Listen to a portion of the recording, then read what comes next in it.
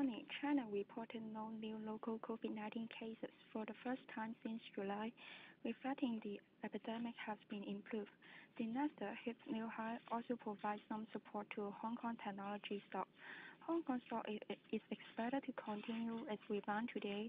Hang Seng Index initial resistance level will be 25,500 points. Hong Kong Stock Connect recorded a net inflow of $423 million, of which Tencent net inflow was around $21 billion, $2 billion. Together with continuous buyback, Tencent would continue rebound today. Its short-term resistance level will be 20-day moving average, which is around $456. Besides Hong Kong, China major officials request Hong Kong to accelerate its development. It is expected that China and Hong Kong will strengthen its cooperation in the financial sector. Financial stocks, especially BOC Hong Kong, will be major beneficiary, so we suggest to accumulate.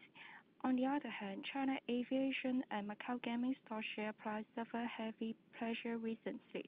Given the improvement of epidemic in China, investors could accumulate related stocks such as Galaxy and China Southern Airlines during weakness. For the stock pick today, Nine Dragon Papers 2689, it has issued a positive profit alert, expecting its core net profit to go at least 50% year-on-year in fiscal year 2021. Thanks to the growth in revenue and gross profit. The profit guidance implies net profit growth of at least 23% year-on-year in the second half of the year, slowing down from that of 76% growth in the first half of the year, due to its average selling price decline in the second quarter. That said, Nine Dragon Paper has announced slight price hike on coated duplex block and linerboard in July, reflecting rebound in demand. Coupled with peak season in summer holiday, national holiday, and the Double 11 festivals, we expect average selling price was bottom in the second quarter and entering an upcycle from the third quarter.